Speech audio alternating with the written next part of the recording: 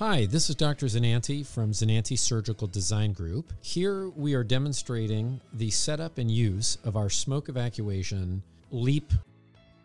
The Smoke Evac Fusion handpiece is packaged sterile, and all electrodes can be easily attached and detached just like a regular Bovie handpiece and electrodes. The sail type loop is oriented in line with the handpiece buttons for orientation while it's being rotated in 360 degrees. The Smoke Evac handpiece adapter is made to fit any standard handpiece so that the Smoke Evac Fusion handpiece is not needed. Connected to suction tubing, which can go to a smoke evacuator or wall suction in the operating room.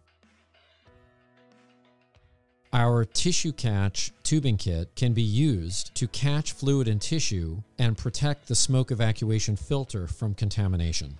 The tissue catch tubing kit can be hooked up to the smoke evacuator using a 7/8 corrugated connection, and the tissue catch canister can hang free with the tubing leading to the handpiece.